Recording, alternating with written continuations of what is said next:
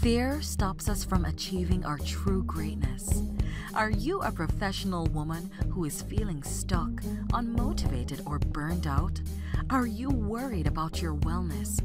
Are you letting fear stop you from crushing your goals? If you answered yes to any or all of these, then this is the podcast for you. Dr. Charmaine Gregory, night shift emergency physician, burnout thriver, and wellness champion, along with everyday heroes just like you, will explore how to face fear in our lives and emerge victoriously. Hey, thanks for checking out this episode. Be sure to click the subscribe button and the notification bell so that you get notified when the next video comes out. It only takes 2 seconds to make 2 clicks. So let's do it. Let's get back to the video. Hello, Fearless Freedom Tribe.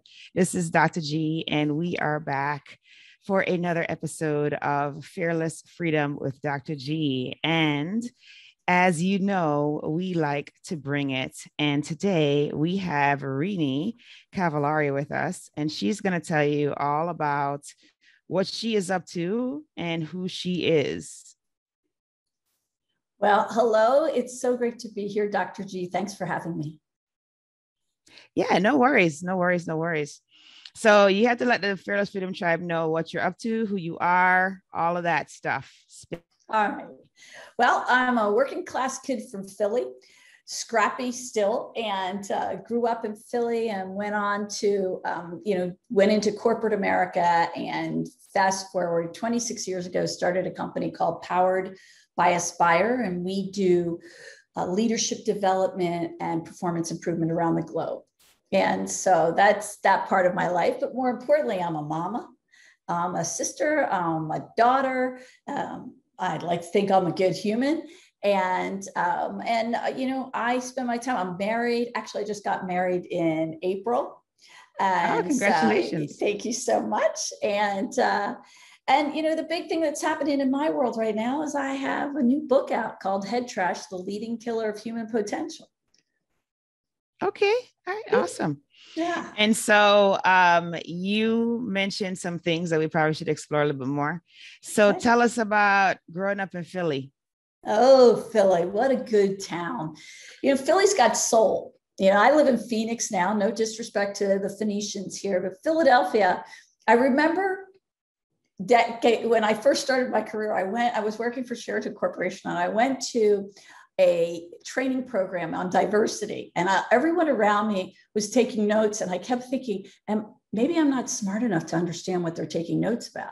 And when you grow up in Philly, if you have, there's so much diversity. There's diversity of people. There's obviously every culture. There's amazing food. There's great jazz and soul, and music is a huge scene. And so it's just got that kind of amazing rhythm and neighborhoods. And it still has neighborhoods. And I just love that. That's a kind of a cool thing about Philadelphia. And like yourself, I played lacrosse and thoroughly, I'm a sports girl, so I thoroughly enjoyed that. And actually the Philadelphia influence, I played the flute for years, but I just took up learning jazz flute.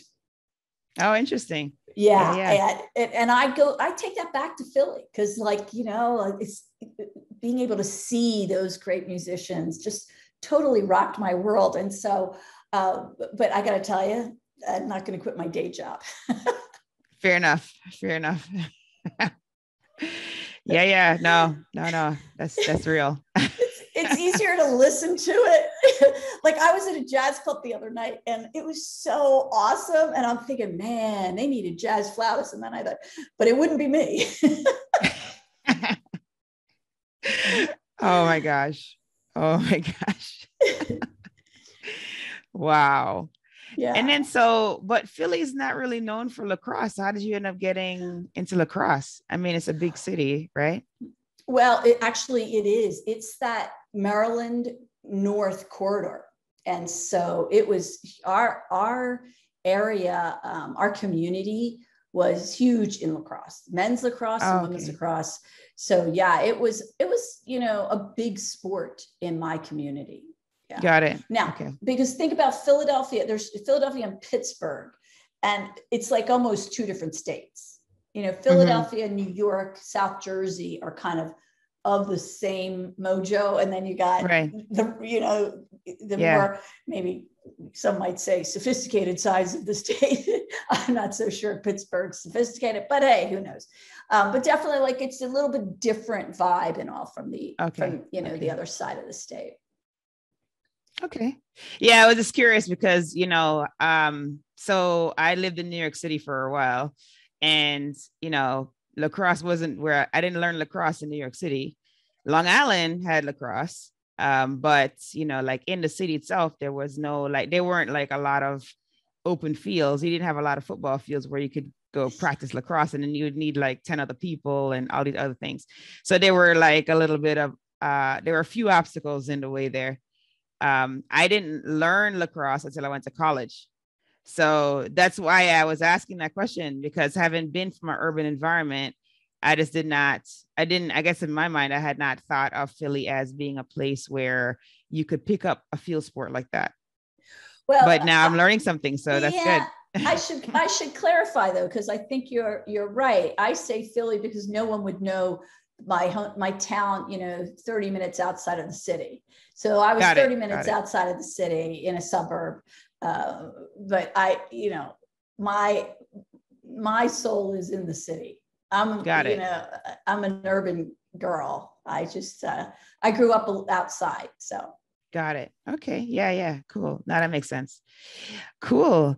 And then you mentioned that you started your own business. So you have to let us know about that. Like, how did that come about? Was there any fear involved?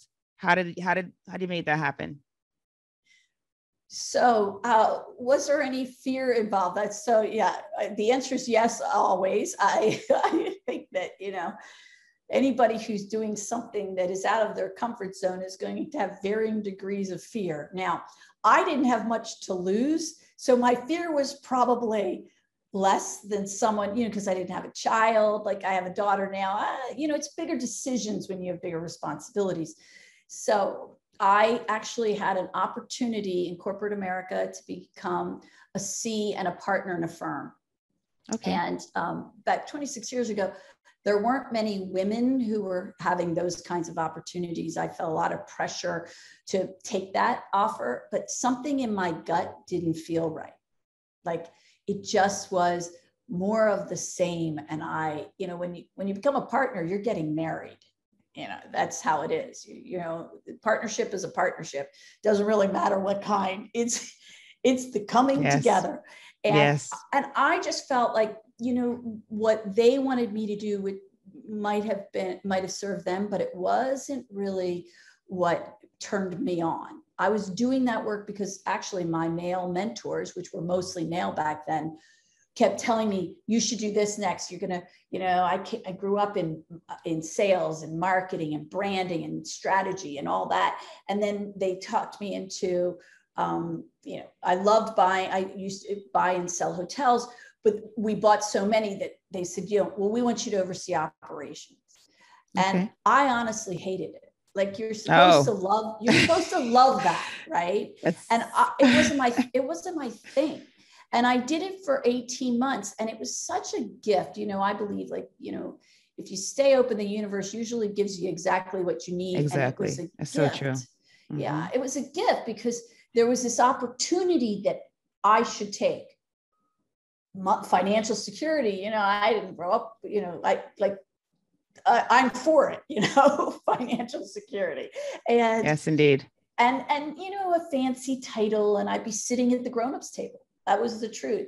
But it didn't feel right for me. And I literally came in, I took the weekend to think about the offer, came in on Monday and resigned. And for a strategist to resign without a plan, that's where the fear is, because my wiring, that's kind of my sweet spot. And my wiring was like, after I did it, you must be nuts. Right. But really, I was so blessed because people who I had worked with for years started calling me and saying, I hear you're going to start your own company. And I had one person in particular, he asked me, his name was Paul Margetson, out of Santa Fe, New Mexico. And he said, what is your nut, Renie? as in your financial. What is your what? What's Oh, your okay. financial nut, right? What's your nut? Your financial nut.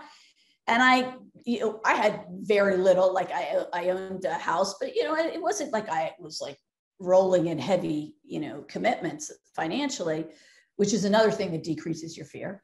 Yes, it does. But especially when you're a working class kid from Philly, right? And so because we all have those imprints that really impact us, and money was definitely one for me. But anyway, he literally said to me, he paid me $3,000 a month, or no, $2,500 a month, and it covered almost my entire nut at the time. Now, it's been a long time, 26 years ago. It's so no, but still, that's considerable. I mean, even if you take into account the time factor, I mean, that's quite a bit, Absolutely. And that was just one client. That was one client. One that did that. client, and because of his generosity and kindness, I mean, and we had done great work together for years. So we had life is about the relationships that you create for yourself, in my opinion. Right? Because absolutely no. Whether it's work, friendship, with your children, whatever it is, relationships for me are at the center of good things and bad things, right? The quality of the relationship. So, but because of that relationship, he allowed me to build a company that to this day, we do things that we love with people that we like. And that's important. Yeah, because who you hang with is who you become, right? Oh, and that's so true. And so, right. So he really gave me this opportunity to become an entrepreneur because, my parents were both school teachers.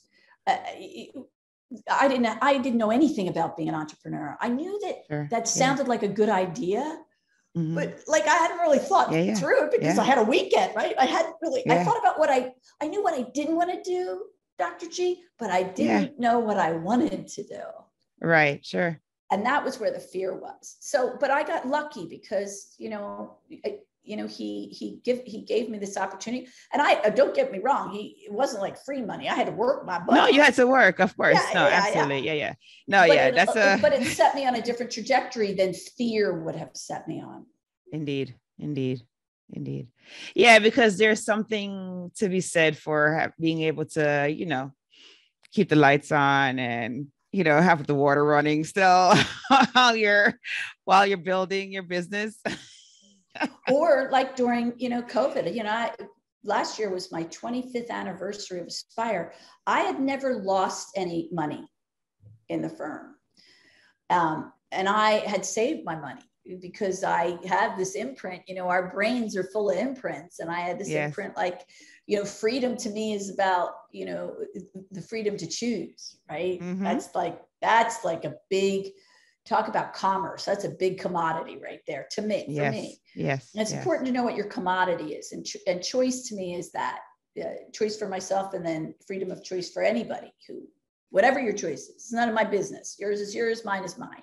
And, but I have to say that when you have that sense of that you're in a safe zone financially, you can really become creative and build something of substance from the very beginning, versus if you're trying to keep the lights on. And with COVID, because I had saved my money, we made it through. It wasn't delightful in my 25th year to I know to be going through that. Yes. I'm supposed to be out of that that time frame they always tell you, like if you make it past here and if you make it past there, and you could be a legacy company if you make it past here, and right. Yeah, baloney. That's what I say. Well, I think that thing that we just went through, or I guess we're kind of still going through, that thing is like unprecedented. So it's not going to follow any of the algorithms whatsoever. So, no. And we made it through. And I'm all the more grateful that I do work that I love, because I can't imagine how hard it would be being a leader, running a business, delivering a work product if I didn't like what I did and the people around me. Like that's hard work. Yeah, no, that's good. And I'm glad that you said that, because believe it or not, there are individuals who are doing just that hard work that you described. Right. Yeah. Yeah. I mean, it's okay to have hard work days, you know, even hard work weeks. But we have a lot of people who, you know, your life, you have to make that really bold choice to say, this isn't what I want. So how do I start to move towards what I want so that I can have the life I have? And that really goes back to, you know, our head trash. Mm-hmm. Because it limits us, you know. So those negative, nasty voices, you know, if you talk to me the way I talk to myself, we would not be friends. You know? Fair enough. Yeah. No, the self-talk is usually the worst, right? I mean, it's just, and you're right. We really don't acknowledge how powerful it is, you know. And it's funny because every time I think about that, like, I don't know if you ever used to watch Saturday Night Live. Back in the day when they had this one character, his name was, oh goodness, forget what his name was. But anyway, he used to always look in the mirror and say, I'm good enough. I'm smart enough and people love me, that guy. And so that guy, no matter what happened, you know, his self-talk game was so strong and through the most adverse situations. But, you know, if we flip it and our self-talk is the opposite of that, guess what? What will happen to us is devastating, right? Like we will never be able to have the strength, the resilience to overcome whatever life throws at us. We'll just kind of cower in the corner and just shrivel up, right? So what we tell ourselves, that recurring audio that's on replay is super important. And so when you said earlier, you know, you're so grateful that you're in a space where you only surround yourself with people who you want to be around because your company that you keep is so important. It really is, you know. And so having a choice or making those choices impact you greatly, but it also impact like your entire network, right? Like everybody around you. Because if you keep the negative company and you're in a negative space, you're going to be emanating that negativity as well, which is not very productive, right? In society in general. So having positive company, having company that's going to like drive you out of your comfort zone, drive you to be better, drive you towards excellence, that's really the best way to go. Like that's what you strive for. So I am so excited for you that you're in a space where you can make that choice in your clients, in your in those that you associate with, because that's not small potatoes. That's huge, you know. Well, I do my best, and I just don't want any of your listeners to think that I got it down. You know, I wrote a book on head trash because I'm an expert on it. Fair enough. So let's just keep perspective on, you know, what my expertise is in. But I do think what you're saying, Dr. G, you know, it's about the health of our emotional brain. You know, we have a physical brain that's the functioning thing, but we actually have this emotional brain. And there's two sides to it. There's the disconnected side and the connected side. And, you know, so some of the reasons I've made brave choices is because I've had imprints in my life that were living in the connected side that gave me courage, right?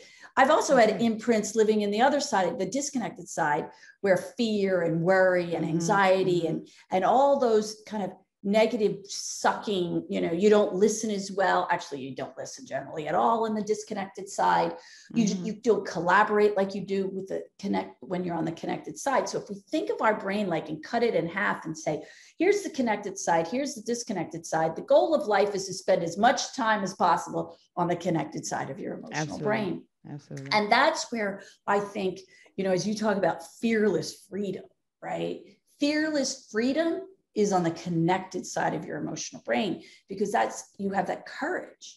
It doesn't mean that you don't worry. It doesn't mean like I walked around saying, oh, you know, I don't, you know, it'll happen, you know, like I do believe in positive affirmations, and, you know, I meditate, I journal, because I proactively put myself on that connected side. But it's not just fluffy stuff. It's like, you have to really do the work to be able to have fearless freedom. Like that's that's hard work. It's not just a flippant kind of thing. Agreed. Yeah. Yeah. It is hard work. Yeah. And it's hard, especially as professional women. You know, we wear a lot of hats yourself for sure, you know, and now you're like living in new places and, you know, just finding a grocery store and maybe the spices that you used to cook with and who knows what else, those changes that, you know, if we embrace them, and that was what you said when we were talking, you know, for the show, like you and the kids, you've all embraced them. So the adventure is joyful. Mm-hmm. But if you are stuck and you got to have it a certain way and you got to, you know, this has to be that and that and that. And you just decrease your chance for joy. And when, you know, I think about what is success, success to me is joy. Like how much joy is in my life. And if my joy factor is low, I need to get, you know, fearless quick. Fair enough. Yes, indeed. No, that's good. That's good stuff. That is really good. Oh my goodness. Hey, it's Dr. G, and I just wanted to take a quick moment to thank you for listening to this episode. I'm so honored to have you here with me. Did you know that I can help you to get your own podcast started? With my podcasting launch course for professionals, I walk you through everything you need to know about starting a podcast. I'm with you every step of the way from sign up to launching your show with 5 episodes ready to go. There's a done for you version that's also available. If you would just rather just do recordings and leave the behind the scenes work up to us, then that one is definitely for you. But either way, we've got your back here at Fearless Freedom with Dr. G.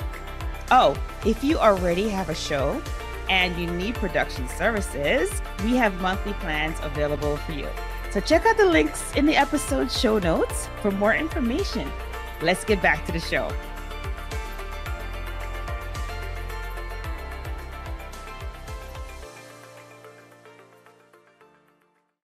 And then so you made like, that's such a bold move that you did back then, you know, just like saying, you know what do I, because it's almost like you just were like, you know what, I'm not getting, like, you trusted your gut. You're like, I don't get a good vibe here. Like, I don't feel like this is the thing for me. And then you were just kind of like, you know what, I don't have really much to lose. Right. So that was helpful. And then you had already, I guess, put it out into the universe, as you mentioned before, that, you know, you really only want to accept certain things into your life. And these are positive, energizing things. Right. And so then the universe answered in her infinite wisdom, and she gave you this client that was going to be able to help you to keep the lights on while you build your business, you know? So it's like, wow, you know? And so when I tell people that, you know, it's just a matter of putting your desires out there, having the bravery to have positive thinking surrounding it, and realizing that you will still have fear, because I mean, I'm sure you had fear, like you're doing something completely different. You're completely on your own. You know, there's nobody that is behind you. There's no, you know, like there's nobody that you can kind of turn to if the thing doesn't work. It's you, because it's your baby. It's your business. And so, you know, you still did it though, you know? Yeah. And so people tend to not want to try things. They tend not to want to put themselves out there because of fear. And you've shown that if you continue anyway, despite the fear, you can have success. And so that's huge. That speaks volumes. And I'm sure there's somebody listening right now who may be at a crossroads, that the same crossroads that you were in maybe 26 years ago. And they're deciding, do I go my way and figure it out? Or do I stick with what's known and what's quote unquote safe and be unhappy? And so you've inspired somebody, right? Because clearly it has worked for you. And clearly you have survived even despite this ridiculousness that we went through last year. Right. And I did. I will tell you. So what I love, what you just said is what I believe. And that's I have an absolute belief that when we're clear on our intention, and that's why head trash, you have to learn how to dump it, or at the very least manage it. Because when we have all that noise in our brain, we can't get clarity. And when we don't have clarity, we can't be intentional. We're just kind of like walking around in the dark.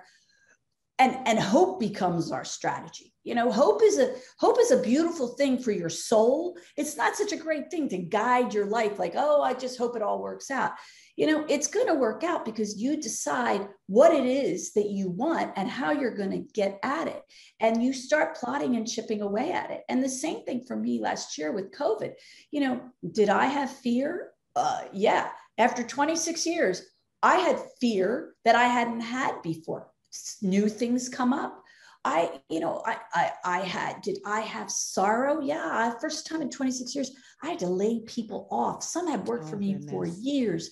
I wept and wept, but there was a decision that had to be made. And so it's not just, once you get clarity and you're intentional, then you have to move forward with the, what I call productive action. And that was productive action. At the time I had to do that. I helped people find new jobs. I tried to do it with, as much love and, respect to the reality of like, I couldn't keep them on the payroll, and they had dedicated years of their life. And it was terrible. So sometimes, I always want people to know, like, it isn't it's not easy. Like, I didn't have a parachute. My parents, I put myself through college. I paid off. I still have the document of that student loan. That's right. That is a badge of honor. I got that document. Like, there's a lot of documents you throw out after 7 years. That one you keep. That one you keep.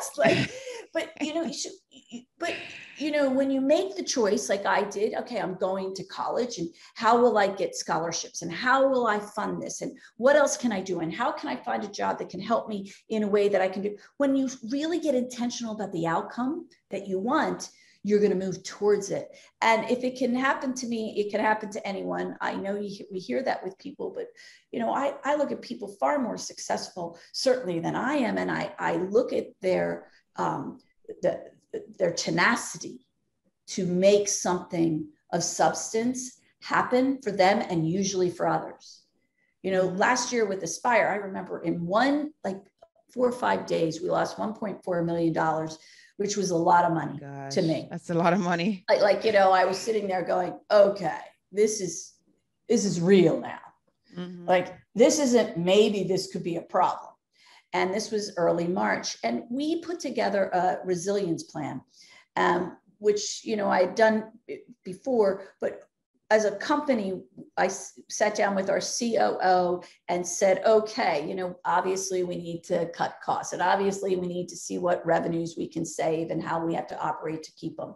And then there was operating efficiencies, like how do we streamline what we do? But the fourth strategy was give. And it was our give strategy. And we've always had a give strategy in our company. But what I came to understand, even 26 years later, was that giving put us in the connected side of our emotional brain. And that's where gratitude is.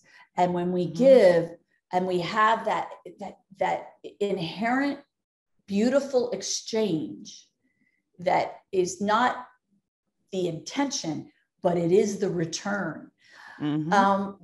So we can all be doing things like that. I look around the world right now, and there's an epidemic.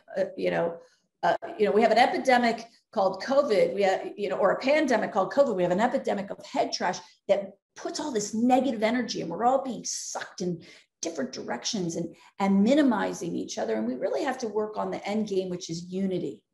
Right. And so, my life, I try and find, ways to, connect through love and, but I'm a businesswoman, so I don't want people to think, this is fluffy, BS. It's business. But for me to live in the place where I am at my best use, highest productivity, having a great time, I live in that connected side where gratitude is. And by doing certain things, we shift. Absolutely. Absolutely.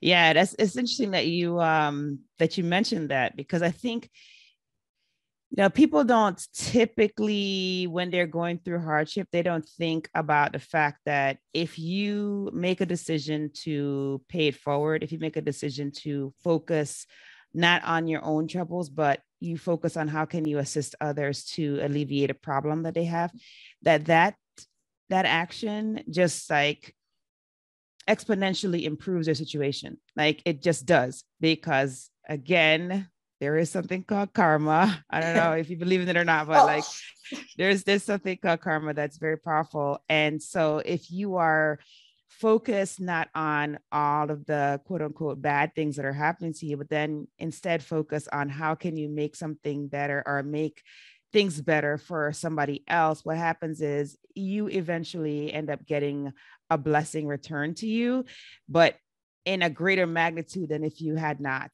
previously done so. So it's such a amazing phenomenon to see it. And I find it quite interesting that was what you focused on during, that thing we just went through, because it's not usually typical for a business to assess that piece of things and say, well, how can we give?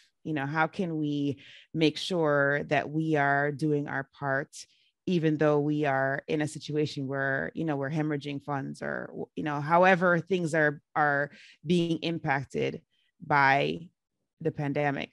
So, that's to me, that's very impressive, because that's not something that you typically hear people say, well, Thank you. And thank you so much. And I have to say, like, for it, when we can be in our power, if we want to be in our power, we have to be in the connected side of our emotional brain.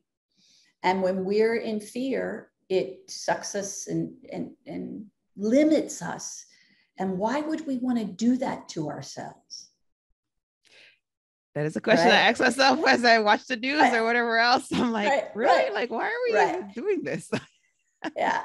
So what? It's a better way. Why would we want to hurt ourselves? It's tricky enough to navigate with all the other obstacles that are in life that we can't control. But what can we control? We can control what's going on in that brain.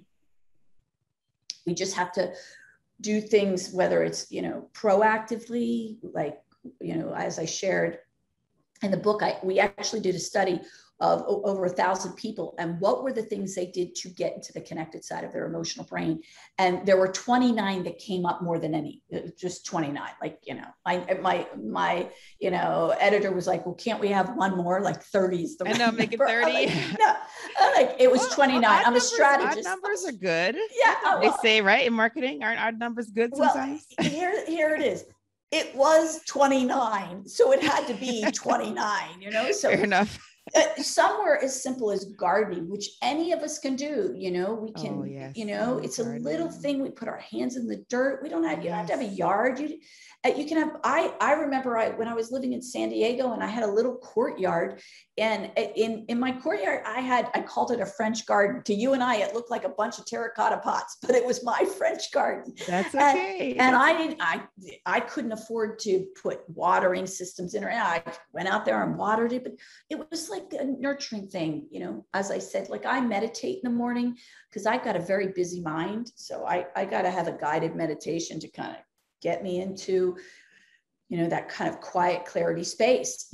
I'd say like a year ago when it was just completely nuts in the States, just, politically and with what we were going through and just all the elements that were happening. I really had to stop watching the news first thing in the morning because it threw me into the disconnected side of my emotional brain. I hadn't even gone to the bathroom and I was already in a bad mood.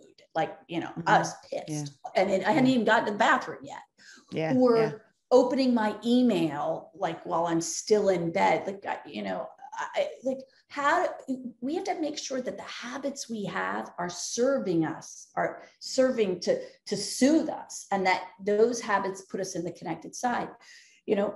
This morning I go for a power walk when in particular, like I walk really, really fast. I had a record today, man. It was like 38 minutes, man. Oh, awesome. Kudos. A record for me. I don't compete with anybody else. So a record for me. Hey, I was just happy I got out of bed at 6 o'clock. But the point is, like, that helps clear my mind and allow me to fantasize and be creative and think about possibilities versus if I do nothing.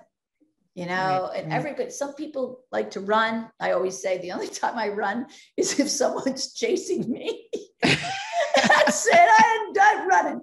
Or hike. Cooking. There was a lot of people who cooking, for me, it definitely soothes my soul at the end of the day. And not rushing, for those of us with kids, my daughter's 20 now. But for, 18 years or whatever, I got up in the morning, I cooked her breakfast, made her lunch, took her to school, that kind of pattern. And when I learned to get up 30 minutes early, so I didn't have to get into craziness, like, they say, hit the ground running. For me, I need a little runway room. I can't hit the ground running. It just doesn't, I don't hit with graciousness. I hit the ground, man. So I think about those are the habits there that can really help us. And when we're doing things, whether it's, maybe it's one too many glasses of wine, or you're doing edibles, or whatever your thing is, like, check back in. And is it serving you, or is it not serving you? I'm not, I don't judge, because everybody's got to find that own thing. But I certainly had to step back, even earlier this year, and say, what habits do I need to check in on again and reset? Because life is, they say life is about the evolution, right? Well, so are we as humans, right? We keep evolving. That means evolution just means change. It's a big word for change. And so what is it that I need to change next to have what I want next? That is great. That's kind of how I look at it. And so you have to let us all know how people can get in contact with you. Like, do you mind if it's something like, for example, when I say your name, they're automatically going to put 2 E's. So stuff like that. Okay. So, if so, do you mind letting the audience know how they can get in contact with you? Absolutely. So first of all, any questions you have, if you want to talk to me, my personal email is for my firm is Renie, R-E, and as in Nancy, I-E, at poweredbyaspire.com, poweredbyaspire.com. So shoot me any questions, anything you've got on your mind, likes, dislikes, what have you. So for your listeners, you can also reach me. myheadtrash.com is a website full of tools to help people get to the connected side. And you can also, there's a really cool assessment that you can take there called The Big Lie, which talks about what's the biggest trigger you've got, because there's 4 and we all have one. So what's yours? And when we know what that trigger is, now we have a better chance of managing it. And because, understanding leads to our ability to navigate ourselves, right? Not be self-deceived, which scares me. So myheadtrash.com, and you can find Head Trash, the leading killer of human potential, on Amazon, or actually if you go to My Head Trash, it'll click you through or what have you. Perfect. And is that the book behind you there? Yeah, I can't really read what that says. That's it right there. It says, because it looks like, kind of looks like a brain. That's why. Well, you need to send me your address. I'll get you a copy, man. You know people. Oh, that's beautiful. Love it. Love that. Thank you. Oh, that's nice. Great. Yeah, no, absolutely. No, definitely. That is great, because then if somebody is listening and they don't have access to the show notes, then they can reach out to you without having to oh, I'm going to do that later. And then they don't, right? Because, that's how we do. We're like usually listening when we're doing something else and something piques our interest. And we're like, oh yeah, I'm going to get in contact. Whereas if you say it, then they have it. And then they're more likely to reach out. So that's perfect. Awesome. This has been such a great conversation. You know what? We are at that point in the show where we do our tradition, and that is fill in the blanks. Okay. So Renie, are you ready? I'm ready. Ready for this? Okay, bring it on. Awesome. You see, Renie's like, I was born ready, lady. Born ready. Well, most of the time. Okay. So the first one is, to me, fearless freedom is? To me, fearless freedom is the confidence to choose, to make a choice. Okay. Mm-hmm. And then the next one is, if I am fearless, I will be doing things I love. That is awesome. And then last but not least, my battle cry is? So this one's easy for me. Love is all there is. Awesome. Thank you so much for taking time out of your busy day and spending some time with us here at the Fearless Freedom Tribe. We appreciate you, and we are looking for all of the amazing things that you will continue to do. Oh. Yeah, so we're grateful that you spent time with us. Yeah, you're welcome. Thank you, Dr. G. What a delight you are. Thank you for joining me on this episode of Fearless Freedom with Dr. G. Again, I'm Dr. G. And if you like this episode, be sure to subscribe so that you can get notified of when the next episode is going to be. And also, I'll catch you next time. Have a great one. Be strong, be brave, and unleash your greatness.